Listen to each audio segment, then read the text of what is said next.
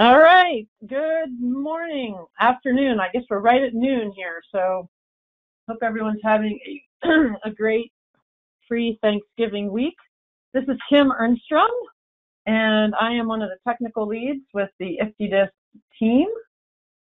And with me today is Josh Hyde. So let me go ahead and put my screen into presentation mode here. And we're going to go ahead and get started. We've got an hour. We want to try to leave a little bit of time at the end just to wrap everything up. So I'm going to go ahead and jump in and show you all what we've got for an agenda. And Josh, if there's any issues with not being able to hear me, let me know. All right. Okay, so here we are. We're here for the IFTDSS Interagency Fuels Treatment Decision Support system, and we've decided to do a little update on what we've got going on as far as what's available in IFTDSS for folks to use, what kind of functionality we have, and then where we're going, and then where you can learn more about IFTDSS. We've started development back in April. Our first release was in April of 2017. So we've been at this for a little while, and IFTDSS has certainly grown since April of 2017. So we felt it was a good time to catch everybody up on where we're at, what we're developing right now, and then what's going to happen in the future. And then Josh, the second part of this is we just released the map values functionality in the application. That was released in October, and we hadn't had a chance to really demo that to everybody. So we thought this would be a good opportunity to do a demo of that feature and show you how it sort of rolls into the rest of the application. So that's our outline for today, and we'll try to stick to that and stick to an hour here. So I wanted to quickly go over who is using IFTDSS. We've had over 1,750 accounts in the system since our launch in 2017, and you can kind of see the breakdown of where we're at as far as folks out in the world who are using the application. So we've got 70% of all of our government agencies are federal fire agencies, and then quite a few non-government folks. And IFTDSS is open to everybody. Anybody who would like to have an account can get one, and we expect that to stay that way. We have no plans to change that at all, and we're excited to have such a diverse group of folks. So that's been really great. Next slide is what people are using IFTDSS for. And we've got quite a diversity of folks. We've heard from folks. Some folks have shared their projects with us, and just through questions we get through the user community, we can kind of see what folks are using things for. So you can see the list here. Everything from NEPA to teaching IFTDSS in university classes, to doing multi-year fuels planning, all kinds of things, community wildfire protection plans. So it's a great diversity. We're really glad to see this, and we'd love to know what other folks are using IFTDSS for, or what you would like to use it for if you're brand new to the application. So I think what we're going to do in the new year, and I'll show you on the IFTDSS homepage, we'll have some places on the landing page for you all to communicate with us, basically, and maybe some more. We've had a user survey out, but we'll probably update that, and see if we can solicit some more ideas on how you're using the application, because we do want to know how it's being used.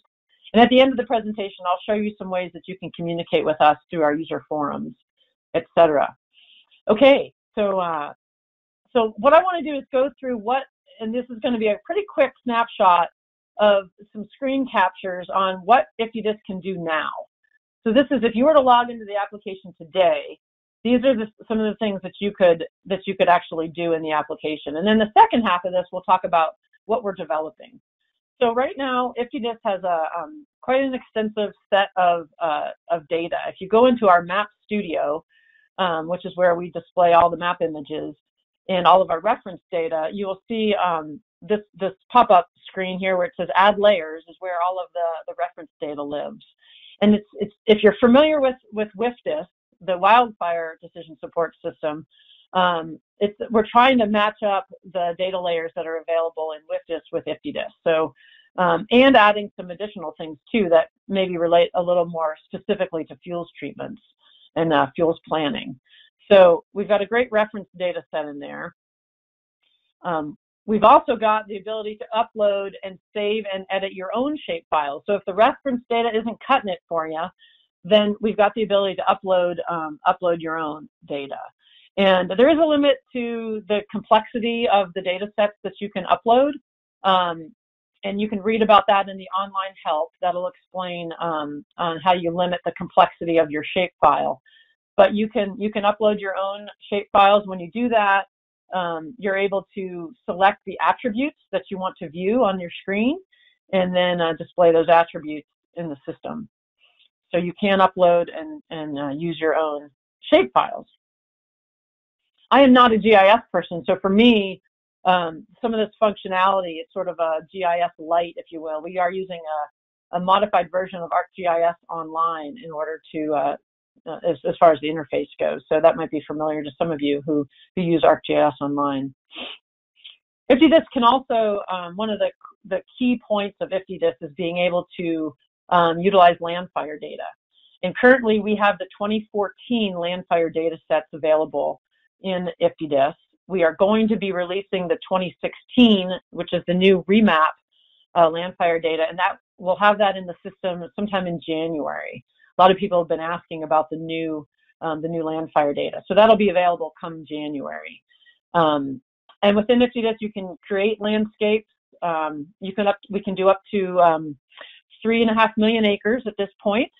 And then you can go in there and edit those landscapes. You can make adjustments based on anything, disturbance that's happened on that landscape, or if you just know that there's some typical adjustments that you need to make for doing modeling, or even gaming out different scenarios. So that's one of the key features of IFTDIS, is to generate and then edit those landscapes. This is just a screen capture of doing that development of the landscape, generating that landscape and how it looks in the application. When you draw your box, IFTDIS will go out and grab that data and then display it on the map with a legend. And you can look at all the different layers of the LCP, elevation, slope, aspect, fuel model, etc. So that's how that looks in the system. So as far as the editing of the landscapes, we've got a couple different ways that you can do landscape editing. The first way that might be familiar to folks, especially if you've used WFDIS before in editing landscapes, is this user-created edit rule. And this is sort of the way it's basically manually editing your landscape, where you pick the attribute, you decide on how you're going to adjust that, and then what you want the new attribute to be. So if you're doing fuel models, for example, in this case, you're picking your fuel model on a slope that is less than 30%. And this is the fuel model you want to adjust, which is our 161. And then we can adjust either that fuel model, you can change it to another fuel model. In this example, we're actually adjusting the canopy cover just for that fuel model by 25%. So there's all different kinds of ways that users can create their own rules for adjusting land fire data. And we do this commonly, you know, when you're modeling fire behavior, you're trying to game out maybe bug kill, or maybe there's been a disturbance and you know it's not reflected in the land fire data, but you want to go in and make that adjustment so you can do the modeling based on current conditions. So that's one way to use the editing rules here. The second way is we have gathered from land fire some prepackaged disturbance rules that they use when they are developing their land fire data. And we've put those rules into a drop-down menu where you can select different types of disturbance, and then it will apply those prepackaged rules to your landscape.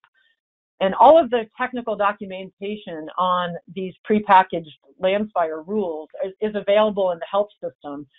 So if you're curious on what a light thinning is, or a clear cut looks like, and what rules land fire is applying, the best thing to do is go to the help documentation and then read about how that how those crosswalks are being done in those rules. And I do recommend you read about that a little bit rather than just using those rules sort of without understanding exactly what's going on behind the scenes. But it's a great way just to kind of get started and try to make some adjustments if you're not quite sure where to start. So 2 ways to edit landscapes in IFTDSS. Okay, so that's editing our landscape. So once we've done that, and we're working off the IFTDSS planning cycle is what we call the image on the left here. So we've got our landscape evaluation piece, which is creating, editing our landscapes. Then we also can start modeling fire behavior in that landscape evaluation piece when you're just trying to maybe just get familiar with what you have on the landscape. So we've got 3 ways we can, or 2 ways right now that we can model fire behavior. We can use the basic landscape fire behavior, which is basic SLAM map, which is essentially takes our outputs we would see in Behave before we had SLAM map, and SLAM map puts that on a map so you can look at the pixels in a spatial setting. So it's a really quick and dirty way to get an idea of what kind of fire behavior under different conditions exists on your landscape. One of the things, and I'll go in just a little more detail here, is the automatic 97th percentile fire behavior that runs off of that basic SLAM map fire behavior. So I'll show you that here in just a second. The second thing we've added as far as fire behavior models is landscape probability.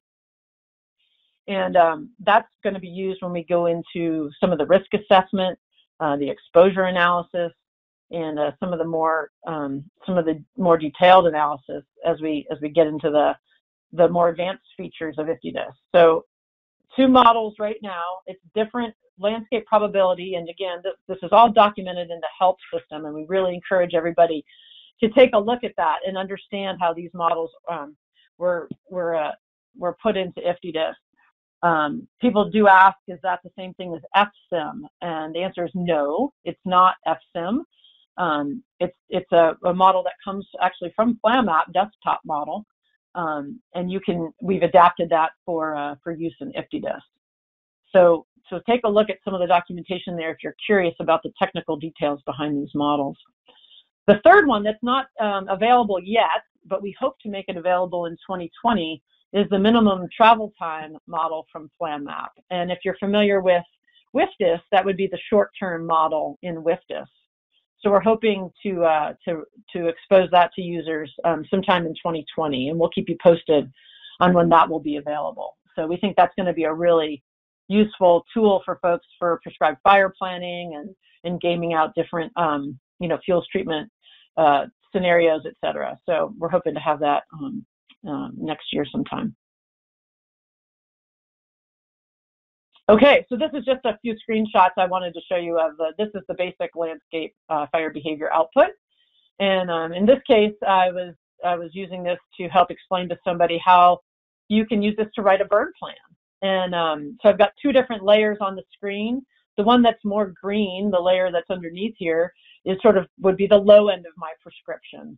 And then the layer that's on top here that's using the swipe tool would be the high end of my prescription. And this is a way that you could use this in a burn plan and sort of game out different prescription parameters and actually show that on a map rather than just use sort of the analog outputs that we get from Behave. So this is one way that this type of fire behavior could be used. And we've got a couple little nice tools in IFTDSS, the swipe tool, which you use in the upper right-hand corner here in order to access that swipe tool. It brings up this arrow that you can then scroll up and down and look at the layers that are on top of each other. And then the other tool is the identify tool, which is the little eye, and you can click anywhere on your landscape and then get the particulars about that layer or any of the layers below it. So in this case, it's looking at fire behavior, but it could also pulls up the fuel model and then any other information from that point on the map. So a couple nice little tools within the Map Studio to help manipulate some of those layers. And then this is what I was talking about on the automatic 97th percentile report. So one of the things we wanted to do in the landscape evaluation part of IFTDSS was give everybody a quick and dirty way to say, we're all familiar with 97th percentile generally in our area. So what does that look like if you run a quick fire behavior? And what are the numbers that go along with that? So in this case, what we did is we pulled the data from the closest RAW station, and it calculates what that 97th percentile weather parameters are, so what the inputs are for fuel moisture and wind speed, et cetera. And it'll automatically generate a fire behavior run for you. And then you can go ahead and look at that report, and it'll show you the breakdown of how that breaks out for the 97th percentile. So it's a great place to start if you're kind of not sure of what your parameters are. People ask us, can I pick the RAW station I use?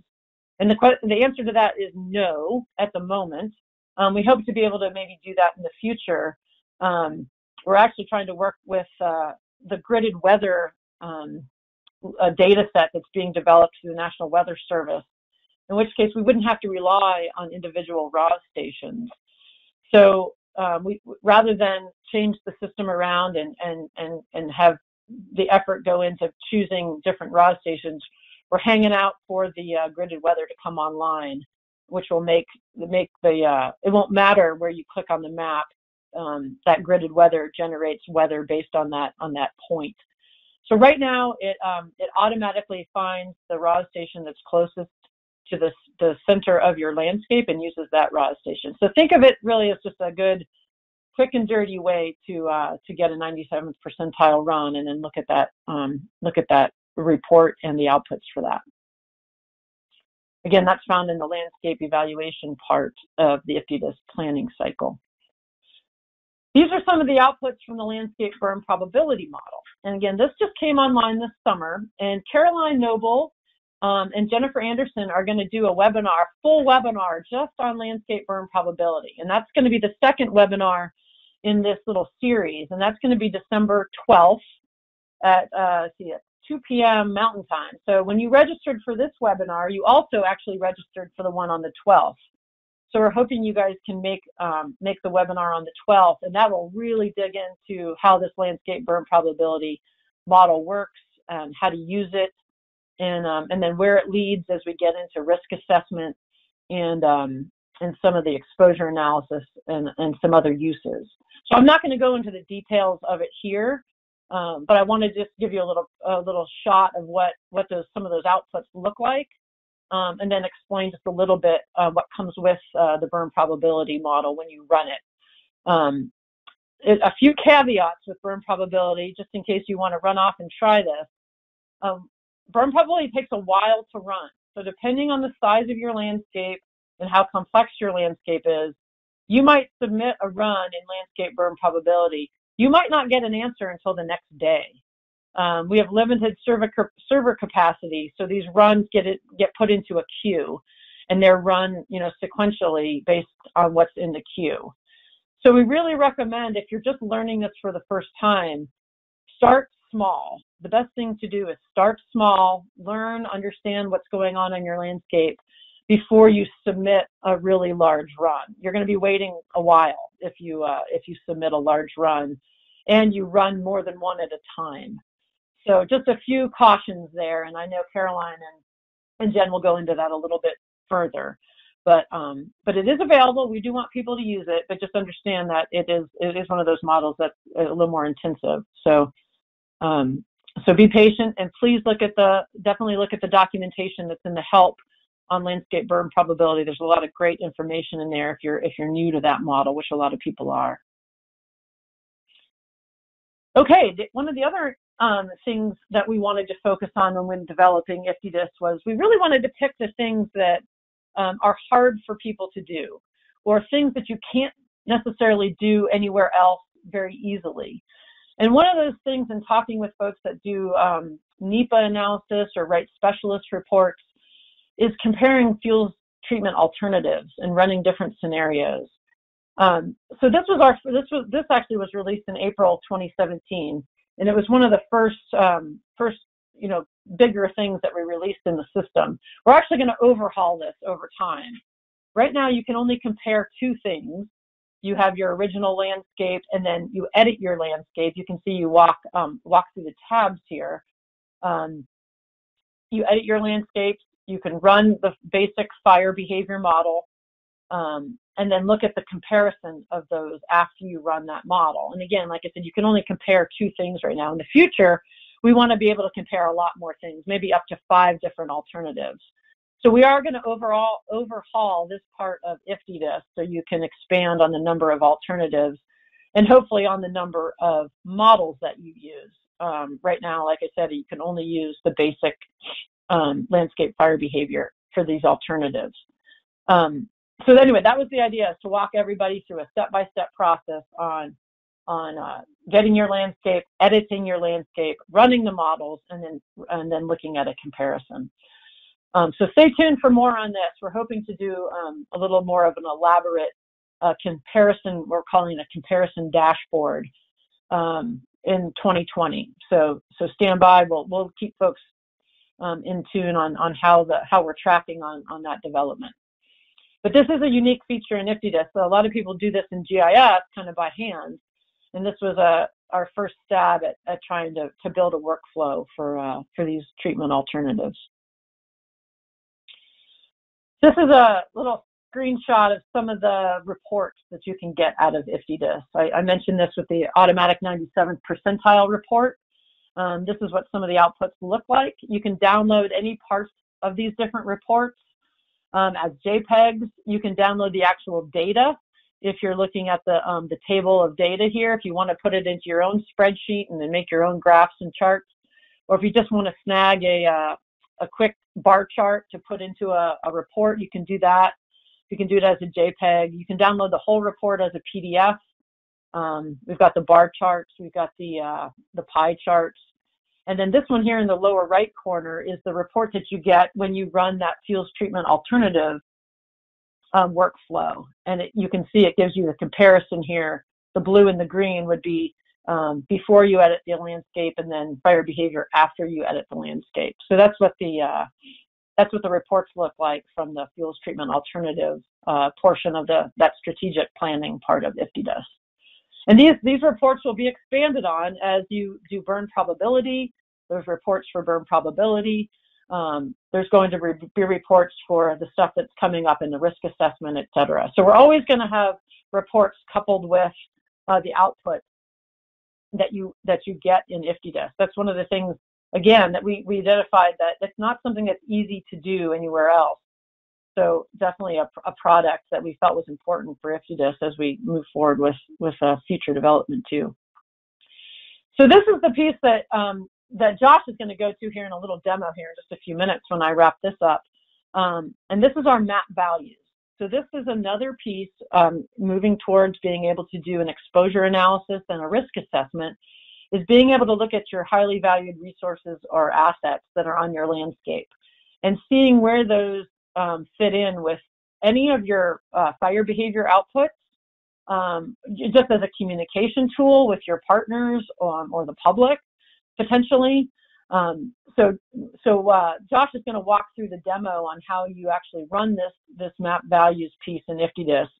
And the idea here is that you can walk through this, select your different HVRAs that are important to you, and then save that set and use that in any other future analysis that we don't have to keep rebuilding it every time you want to pull up your values. So Josh is going to go into this in a little bit more detail, but that was our most recent release in October. And then one of the last things that people seem to really like about IFTDSS, especially folks who are maybe unlike me, who are more advanced GIS type people, you can export almost anything out of IFTDSS when it comes to your outputs or the landscape data. We export these in multi-band geotiffs, which you can put into ArcMap, and then do your own analysis if that's something that you're interested in doing. If you're going to run the desktop version of FlamMap or Farsight, these are easily imported into those applications as well. So a lot of people ask us about being able to download and use those that data in their own analyses. So we've made that available here, and you can see on the bottom left where you do that out of your workspace in IFTDSS. You just go to the download button, and it'll take you to a place where you can save that onto your own hard drive. So that's been a feature that we hear a lot of thumbs up about, and we'll try to continue to develop that into the future with some of the new features. Okay, so I'm going to spend a couple minutes on what we're doing next. So good old Buzz Lightyear, and we're hopefully going to go to infinity and beyond if we're lucky. And so far we're set up to do that. So let's go to what we're going to do next here. So going into I'm going to start with the IFTDSS fuels planning cycle as you look at the different pieces here. We've got our landscape evaluation piece, which I've showed you just as we walked through that. And I'm going to check off the ones that we've completed. So we've got the top tier fairly well completed, I think. Not to say there won't be future development on those and enhancements, but we're feeling pretty good about where we are there. The strategic planning piece, we've got some of the developed treatment alternatives, and we are going to improve that in the future. Map values is looking pretty good. And then modeling burn probability, that was another piece of what we wanted to ensure users could do. And again, we're moving towards being able to do these exposure analyses and this risk assessment work. Again, that's not something that's easy to do in other places. So we're hoping that will really get folks using IFTDSS on a unit level, landscape level, to try to work through some of the risk assessment processes. The last piece that's in there, it says comparison dashboard, and that's the part that we're hoping to enhance and really build so you can do comparisons of all different kinds, whether that's fuels planning in a burn plan or all the way through the risk assessment work. So that comparison dashboard will hopefully meet some of those needs. As far as the implementation planning part of IFTDSS, that's just showing the exposure and the risk assessment coming up. We've also wanted to, again, add that additional fire behavior model. And hopefully, like I said, in 2020, we'll be adding the FLAM map minimum travel time or short-term model, as you might know it. And then one of the other parts we want to get to is some enhancements with the fuels treatment effectiveness monitoring portion of IFTDSS. That's a required piece for the federal fire agencies. And that's available in IFTDSS for those folks to do their required monitoring. We're going to add a few enhancements there. And then the last part of this that we're going to try to work into 2020, and this will go into 2021 and on into the future as well, is populating this implementation planning part, where looking at, again, like I said, the dashboard for prescription development for a burn plan, and then sort of guiding people on how to use IFTDSS to work with a burn plan, which you can do a lot in right now, but we hope to add some more features for that down the road as well. And then we do get some questions about smoke modeling and how do we use smoke management within IFTDSS. And that's something down the road we're going to be working with the Air Fire group on and coming up with some ways that we can incorporate some of that in IFTDSS. That's probably several years out, though. Not something we're going to be able to get to next year, but we're hopefully a few years down the road we'll be working with some of the smoke modeling. So that's sort of in a big picture where things are going next. What I did want to talk about briefly is some of this risk assessment and exposure analysis. This is a timeline. In July, we released the burn probability model. In October, we released the map values. Right now, as we speak, we're working on the exposure analysis piece. We hope to have that rolled out sometime in January, and you'll be able to complete an exposure analysis. And then beginning in 2020, we're really going to hit it hard the first half of the year on the risk assessment. So that's where we're going in the early part of 2020. So the exposure analysis is going to sit here in the strategic planning part of IFTDSS. And I'm not going to get a ton into the details here, but we're taking a lot of this work from the GTR 315. You might be familiar with risk assessment and how that is being used across the country.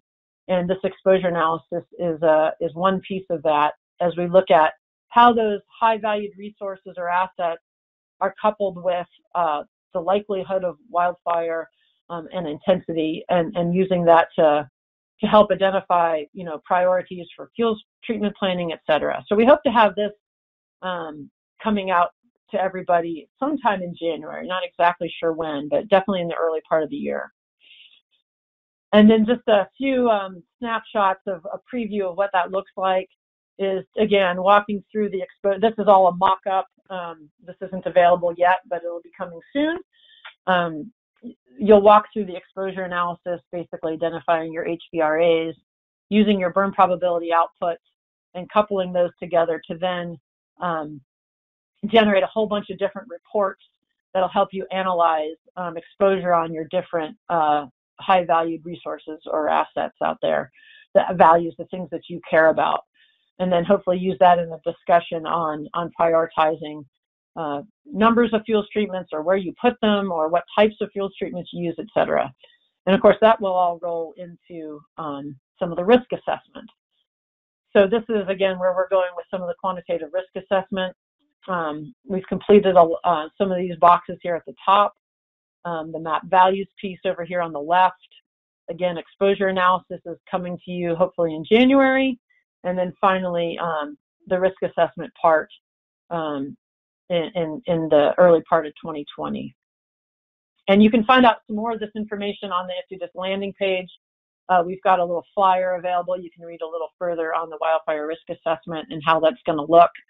And then once we have this further down the road, we'll be doing some more webinars and explaining how risk assessment can be used and how to actually use it. It's probably the most complicated thing by far that we're going to be developing in IFTDSS. So this is under construction right now.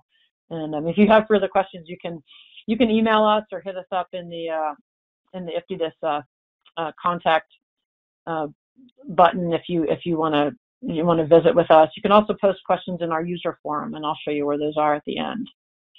Okay, so that's sort of where things are at with IFTDSS and where we're going in the near future. I want to turn it over to Josh to do a little walkthrough on the map values, and then we'll take it from there. So let me switch the screen to Josh. If I can get to here. Can you grab, oh, here we go. Here you go, coming your way, Josh. Okay. Let me make sure I share the correct screen. Okay, yeah, and I can let you know what we're seeing. All right, yeah, looks like you're pulling up the IFTDSS website and the planning cycle. I am, so that's showing up okay. Yeah, looks good on this end. And again, if folks have questions, we want to go ahead and have you stick them in the chat box, and I'll try to answer some questions as we go along here. And we'll wrap things up, and when we post this webinar to the website, I'll have a summary of some of the questions and answers for everybody as well. So if you didn't catch them here, you'll be able to check them out after. All right, you're looking good, Josh. Go ahead. Oh, great. And one note on the questions, at least on the organizer end, that display is split between chat in one box and questions in another. So you might need to keep an eye on both of those. I discovered that a little bit later, so I answered a few questions in a chunk about halfway through the presentation. I think I got the context correct on all those, but if not, feel free to jump in at the end of this as well and can follow up. So for map values, I'll go through a demonstration of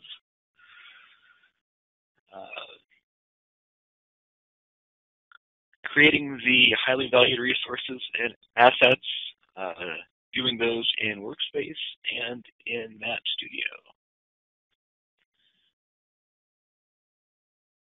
Sorry about that. I'm hiding some other stuff on the other screen, so To start, it's available through the planning cycle and strategic planning. And we can see it's up here at the top level. It's currently not nested in with hazard, exposure, and risk assessment, even though the map values is a necessary step that'll be needed to conduct an exposure analysis. It's pretty useful anytime that you need to overlay your values with model outputs in Map Studio. So it's just out here in the general strategic planning section. And as soon as I click on this, you can see we're taken to the user interface with Map Studio on the left and our inputs on the right. To select a geographic extent, we can choose between landscape burn probability model output, and area of interest. And the reason that area of interest is on there is because unlike landscape or the model outputs, it's not constrained to that 3.5 million acre limit. So you can create pretty much any size AOI that you'd like, and that would allow you to create a very large HVRA set that could encompass multiple forests or multiple parks in a region if you wanted to create one large master HVRA set that more than one forest or park could use. And for this, I created a burn probability model earlier, so I'll use that as my geographic extent. And with that selected, we can see that the next step, that selecting a primary HVRA category, is now active, and it also zoomed to that extent on the map. And all the features in the map are active, so I can change the background map, and if I wanted to turn on that model output in here, I could. So there's a maximum of 10 primary HVRA categories that can be selected, and each of those you can specify up to 10 sub-HVRAs.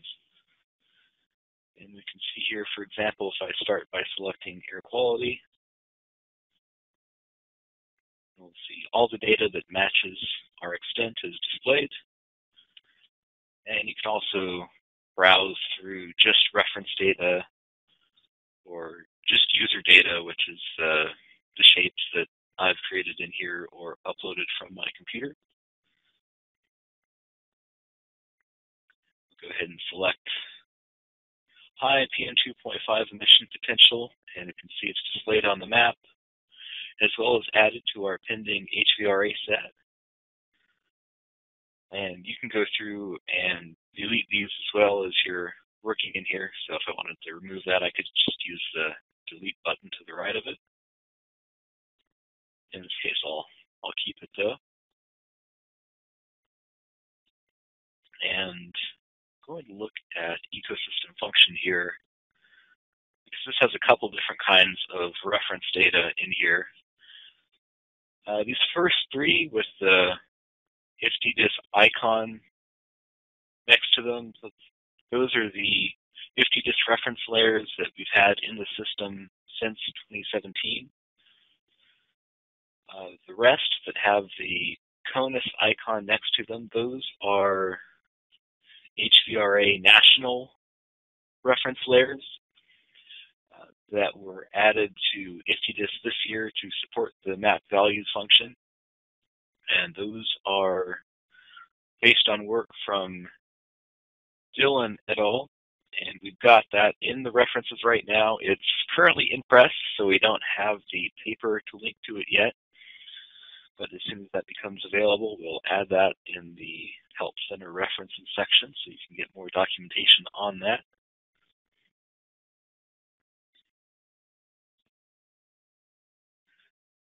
So I select these, will become viewable in the map.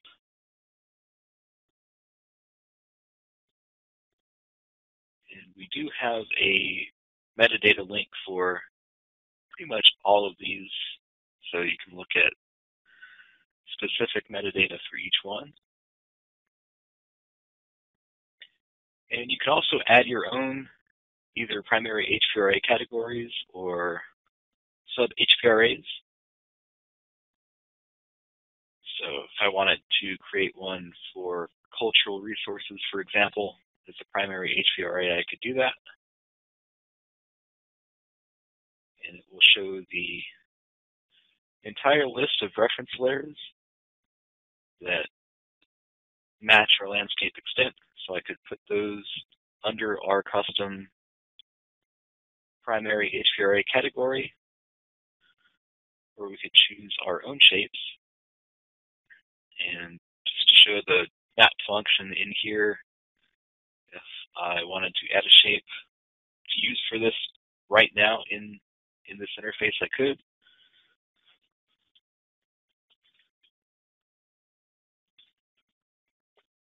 So for example, if I wanted to add a polygon around an archaeological site and use that in this HPRA set, that can be done.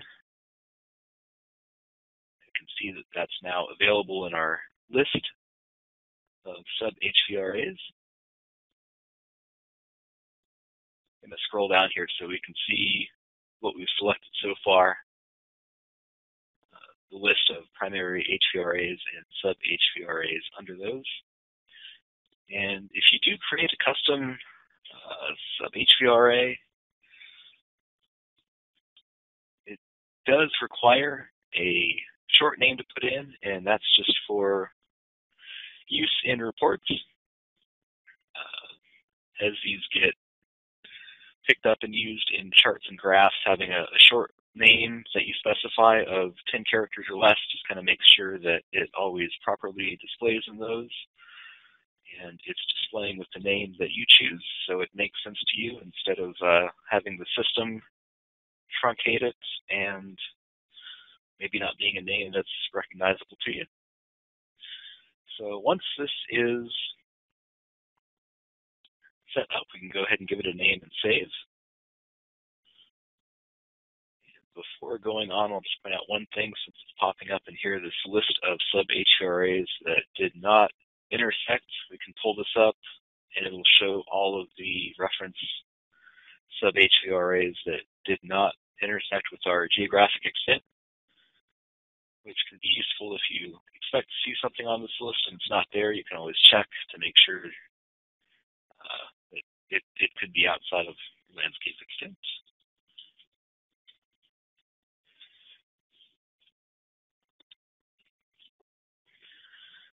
So go ahead and hit save. And as soon as I do that, we see a confirmation message appears. It will show us the folder that the HPRA set is stored in. And IFTDSS will automatically store it in the same folder as either the landscape model output or area of interest that you used for the geographic extent. And from here, I could clear this form, you get rid of all this information and start a new HPRA set. Or if I needed to go in and make a change, all these fields are still active.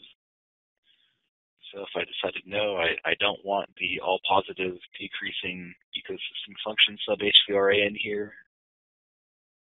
I could delete that and click update. And we get a confirmation of that here. That will override our HPRA set with our change. So to put these together is fairly straightforward in here. There is also guidance in the user interface, little question marks with popovers on more information from the Help Center to get you through if you're stuck. I'm going to click our linked folder and just look at our file in my workspace. You can see we're in the Pay It folder, which is the same one that my model output's located in. As far as file options, we've got some pretty common ones here: the delete, copy and edit, make edits. You can also see a pop-up list of what sub-HVRAs and primary HVRAs are in here. And view in Map Studio.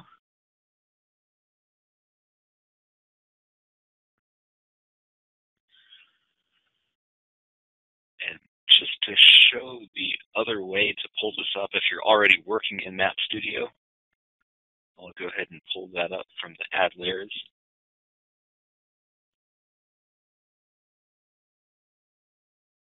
So I'll just get a fresh Map Studio session going. I'll also add the model output that I had based these on, so we can take a look at that too while we're working in here.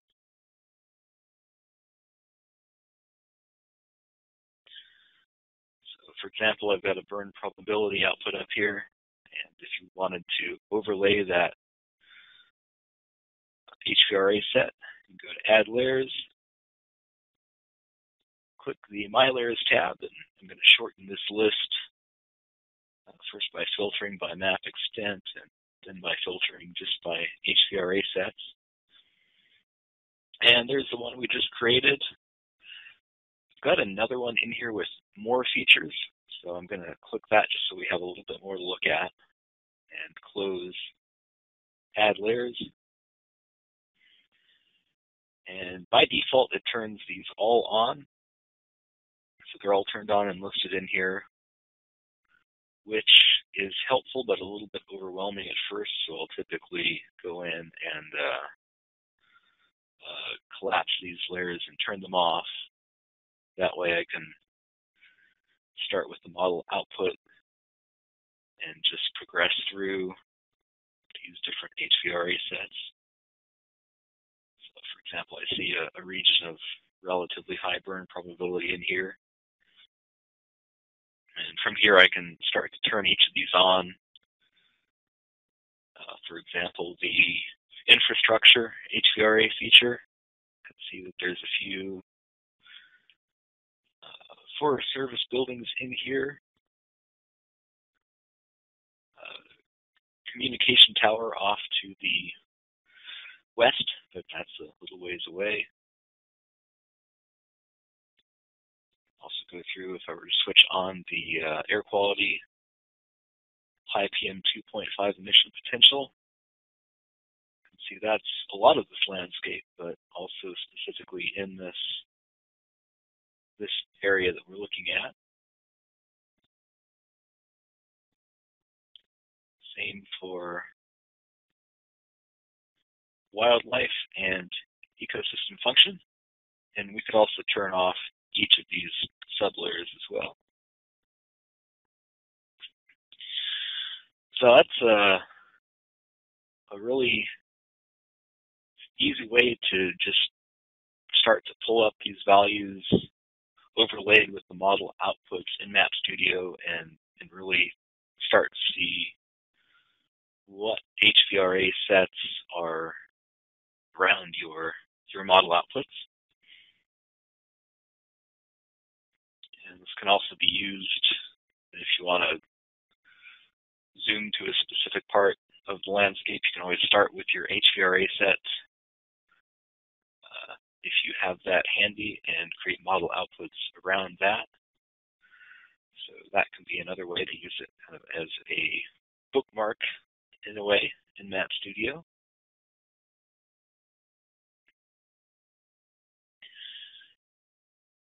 So that is HVRA sets.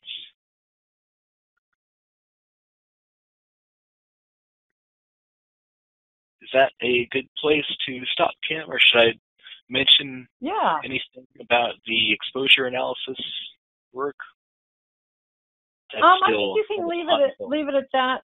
Yeah, let's go ahead and leave it at that for now. I thought if you want to just real quick, just for this for the HVRA and the map values, just real quick, maybe show the online help system and just how that's structured really quickly. just so folks can see where some of this, the metadata on the reference data sets and just sort of how we pulled a lot of this together. Just want to show everybody in the help where they can find that. Oh, for sure. So for each of these sub HVRAs, if you click the More Options to the right, there'll be a option for metadata, and that will open up in a new tab. In this one, ecosystem function, we have that metadata page directly in Help Center. Most of our sub HVRAs, we have a standalone metadata page for it. So transmission lines, for example, if we were to click metadata, we would be redirected to that metadata page. And this is more similar to what most of these look like. So that's a quick way to pull up a specific set in Map Studio and have it open in a new tab without losing the place in the system that you're working in. Yeah, that's great, Josh. We've got a ton of help and some tutorials and different things that you, if you like Josh said, if you get stuck, that really is the first place to go. He's our developer of the online help system and has done a great job being quite thorough in there. So we really encourage everybody to look at the help. If you're looking at documentation or just want some, I'm not quite sure what button to push here or there, that's definitely the place to go. So that's great, Josh. That's a great overview of the map values. There was a couple questions in here I thought I'd just mention because other folks might have the same question. This demo that Josh just did is currently available in IFTDSS. So you can do this. It's available now. You go to strategic planning, then to the map values card, and you can work through this this workflow here to save your set of HVRAs. So that is available right now. Another question that came in was about sharing data and sharing folders within IFTDSS.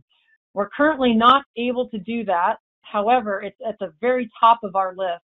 We've had a lot of requests for people asking about sharing data amongst users, and we're looking at the details of how to do that. And we might start kind of small on that one, where you could share your data set with another user. They would then pull it into their own workspace and use it from there. So we're working on the particulars of that, but that's definitely at the top of our list. Collaboration and sharing data with your partners and your cooperators we know is very important to people. So it's coming. Hang in there with us. We'll keep you posted on how that gets and how that evolves over time. But we're definitely looking to make that possible.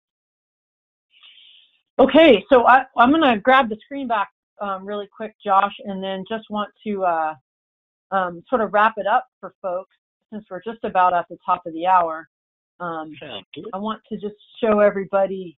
Okay, so let me make sure I'm showing my screen here. Hopefully I am showing the IFTDSS home screen is what I want to be showing. Is that what you're seeing, Josh? Seeing some of it. Would it be possible to make it a little bit larger? I think I've got it as big as, let me see if I can make it a little bit bigger here. That's a bit better. How's that? What? Maybe a little bit better? So yeah, sorry, it's a little bit small. That's in full screen now. Great. So I just wanted to walk everybody through a few places. We talked about the user support up here, the Help Center. We've got videos. You can always look at our next set of webinars and training that's coming up. This is our scheduled and recorded webinars. This is where this recording will live. Once we finish it up and edit it a little bit, we'll post it here under the recorded webinars piece. And then, of course, we've got our next scheduled webinar on December 12th, looking at landscape bird probability. We always post anything that's new will be posted here on the landing page. You can see if you want to read more about map values, this is the flyer that we generated on understanding how to use map values. You can download this if you're going to a meeting or just want to share with other people that might be interested. You can grab those PDFs. We put a video on here and then just a guide to the Help Center to get you started with that newest feature. And then some of the other things that folks are generally interested, which is this risk assessment work. You know, where are we going with risk assessment? Burn probability modeling, like I said, is one of the more complicated things that we have in the system. So you can find a lot of those things on the home page here. The other thing I wanted to point out is we want to hear from you piece. And we're going to be adding to this. This is where I said I'd love to hear what people are using IFTDSS for. So one of the things we're going to add to this landing page is a place for you all to communicate with us on those particular projects that you're working on, and share with us how you're actually using IFTDSS, because we'd really like to hear about that. We also have our user forum. If you click on that forum, you'll be able to see we both have a question and answers section and then an ideas exchange. So if you just have a question, and you can read through all the topics that are in here, feel free to read what's already been posted. We try to answer these as soon as possible. And then if you have an idea, like, hey, it'd be really cool if IFTDSS did this in the future. For example, that question on, will you be able to share folders with people? If you go into this piece of the user forum, you can post some of those things there, and we'll get back to you whether that's on our list or not, or if that's, hey, that's a great idea. We want to contact you for further information. So please use this portal. Right now you actually have to have a separate login. We don't have this linked into the IFTDSS login right now, which is not ideal, but we hope to change that in the future. So, but you can just get a little profile for the support center, and then you can communicate through the ideas exchange. And we'd really like people to do that. That would be a big help to us in the future. We're also going to be putting together a survey. This is a survey that we did. This was actually done last year, and we want folks to communicate with us as far as how is IFTDSS working for you. So give us some feedback. And this survey is still open. I'd love to get more folks using it. So please feel free to click on that and enter some thoughts for us. And then I'm going to have a new one coming up soon, which will look more at the current IFTDSS. I'm going to have another survey coming out about the future development of IFTDSS and what things that we could potentially develop that might be most useful in your work. So we want to hear from you on that as well. So I think that pretty much covers what we wanted to go over today. Like I said, we've got the next webinar coming up on December 12th on burn probability. Please log in and join us for that one. That will be recorded also and will be posted to the website. So if you're not able to make it, you can watch the recording. And we plan to have a lot more coming in 2020. Once we release the exposure analysis, we'll do a webinar on that in January. And then as we get further down the road on risk assessment, we'll be communicating with everybody on how we're going to be rolling out the risk assessment.